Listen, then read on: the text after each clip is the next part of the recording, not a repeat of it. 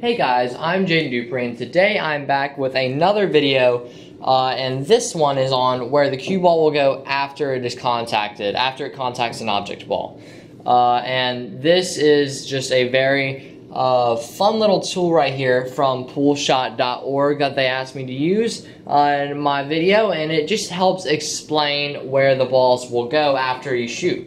And I'll tell you where you can get this later, Poolshot.org, but I'll explain more about it later. But you see, you have your object ball, which is where we have the object ball on. This is the ghost ball position, so where the cue ball needs to contact this ball in order to make it follow that line. And then we have different degrees, as you see. So this first one, we're just going to talk about this one right now. This is called the tangent line. So that means it's 90 degrees from where the object ball is going. So let's say we're cutting this 7 ball in. That means that our cue ball will contact the ghost ball position, go 90 degrees from the 7 ball, down this tangent line right here, as you see, if you use center ball. So if we hit it completely at the center, you see our cue ball draws, it doesn't draw along it, but it goes across that tangent line, 90 degrees. Now it also works with other angles. It works with every angle in the game. So let's say we want to cut it this way.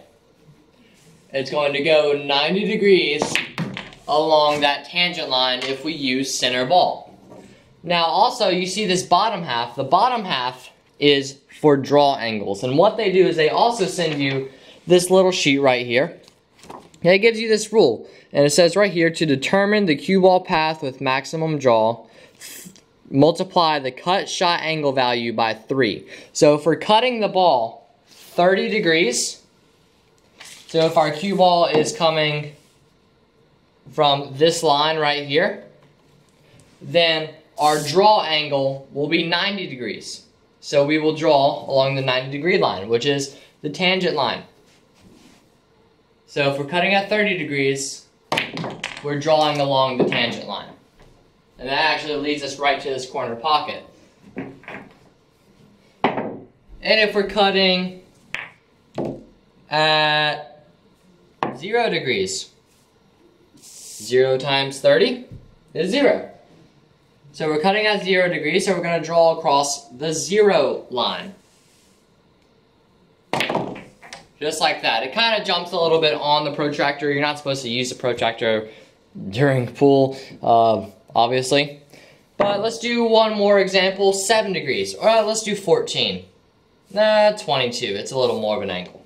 So 22 times 3 is 66. So we're going to look for the 66 degree line.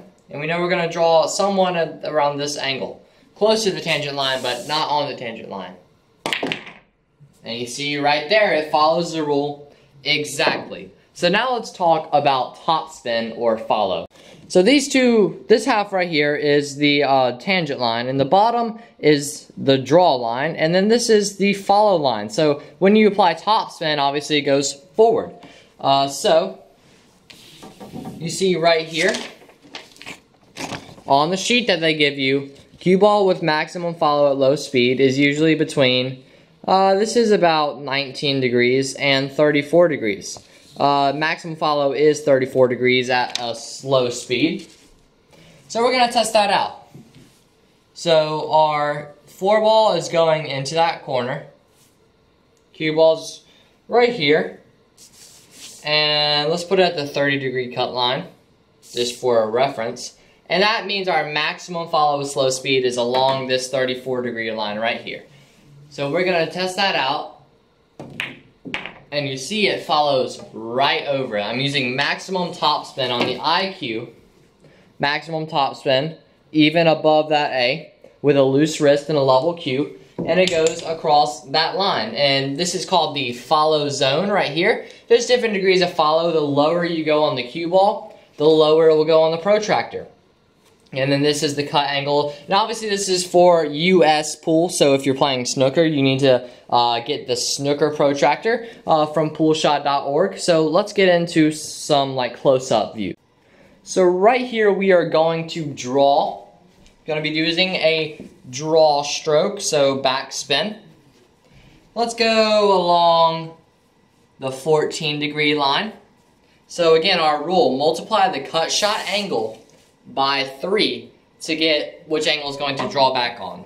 So 14 times 3 is, that's 42. That's 42. So we should find our 42-degree mark. So it's in between 39 and 48. So about right here on this pink is where we should draw back. A little bit closer to the red than the pink, but not exactly on the 14-degree line.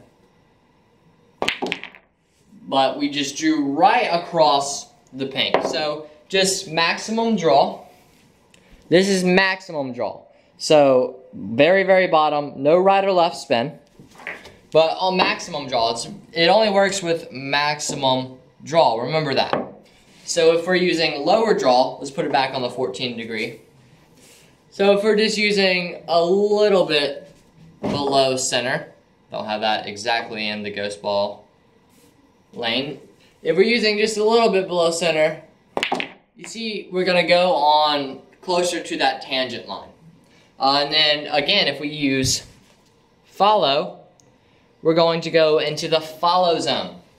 So maximum follow at this 30-degree mark, which is a very common angle. Maximum follow is 34 degrees, which is right here, this little lime green line.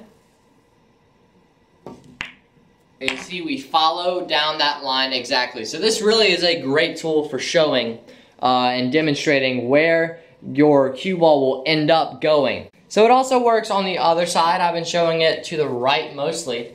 But right here, we're on the other side of the ball.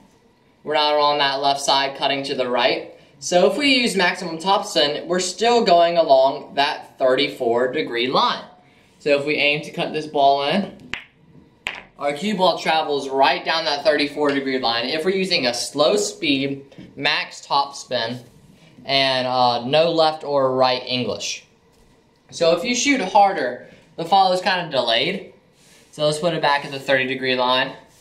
So it should go on that 34-degree line at slow speed, but you see how it bounces out and the follow doesn't take until it reaches off of that rail. So it bounces off close to the tangent line since we're hitting at that fast speed.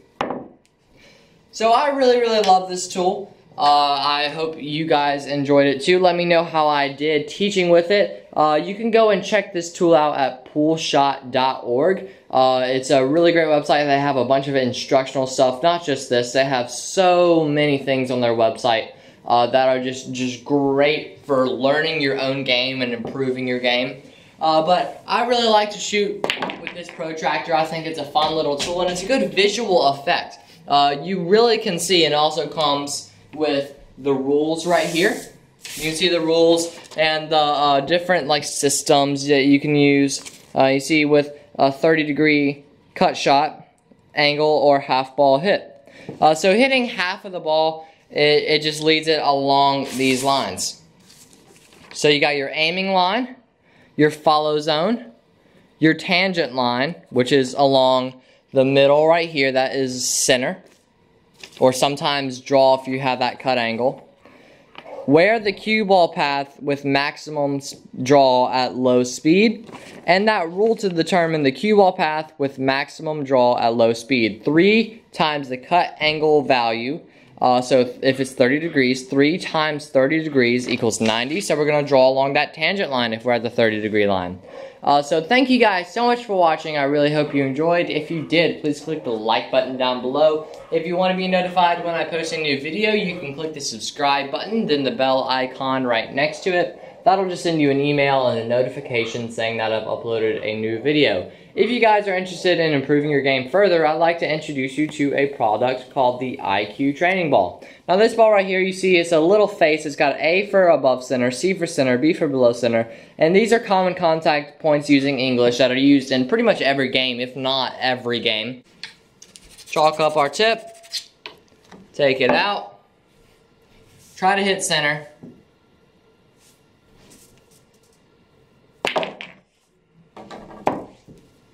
You can see that we hit exactly in the center on that shot. So this is an amazing tool. I really like to use this tool. It ships everywhere. all countries. So if you'd like to order the iCue training ball, you can go to www.iqclinic.com. It's linked down in the description, along with the link to poolshot.org and the Protractor. So thank you guys so much for watching, and I will see you in the next video.